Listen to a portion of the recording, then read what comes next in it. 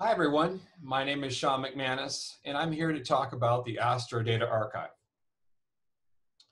The Astrodata Archive is a resource provided by NSF's Noir Lab Community Science and Data Center. I'm going to provide a brief introduction and then we'll take the system for a test drive.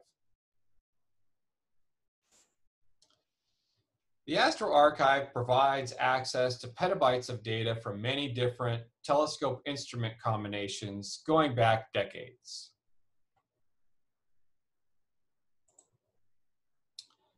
Here's an exposure map of our current holdings.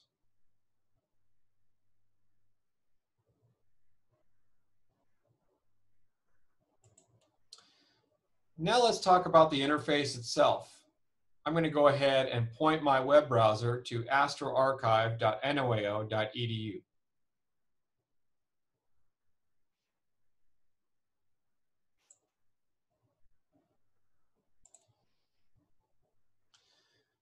From the main page, let's start with a web search, and then we'll dig into some of the other features.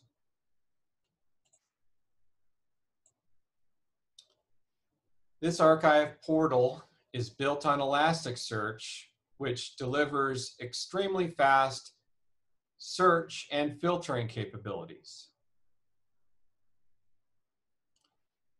Optionally, you can search for a specified target or particulars related to an observation you're interested in. Let's do a quick open-ended search just to see what happens.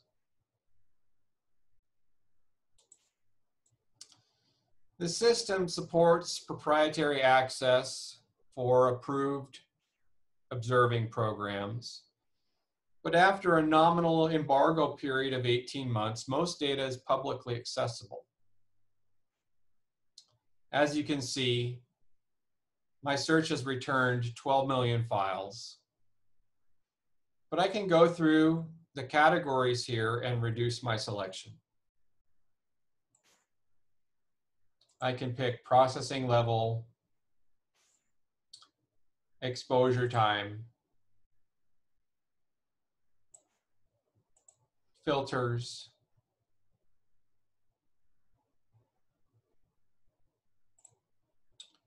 principal investigator, and the approximate time frame. As you can see, it's reduced my selection down to under 5,000 records.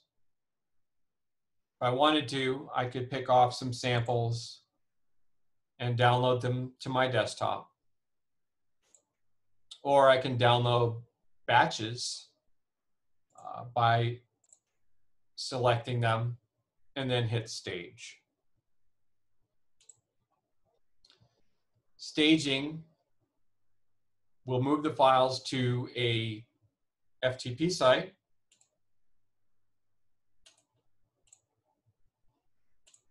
where they can be accessed by the FTP client of your choice.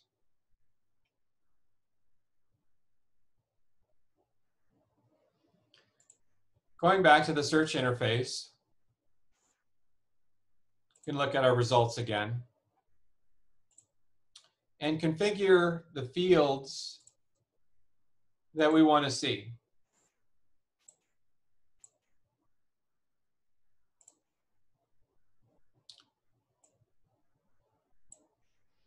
But if you're familiar with typical FITS files, you know that some of them may have dozens or perhaps hundreds of fields associated with the pixels. And those fields are in the FITS header. And this particular system takes all of that in and makes it available via our API. So let's have a look at the API.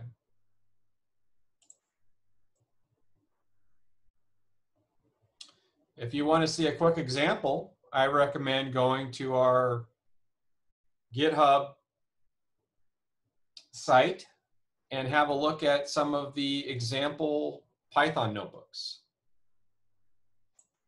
Also, we are a contributor to the Astro Query project.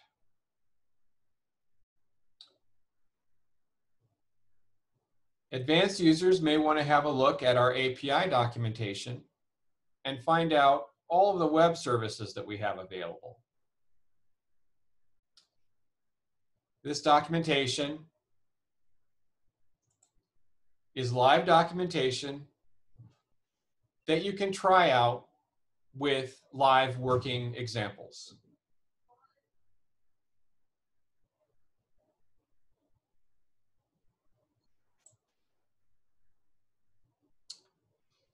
That's about all I have for today. So feel free to try the system out and let me know if you have any questions. Thank you and have a great day.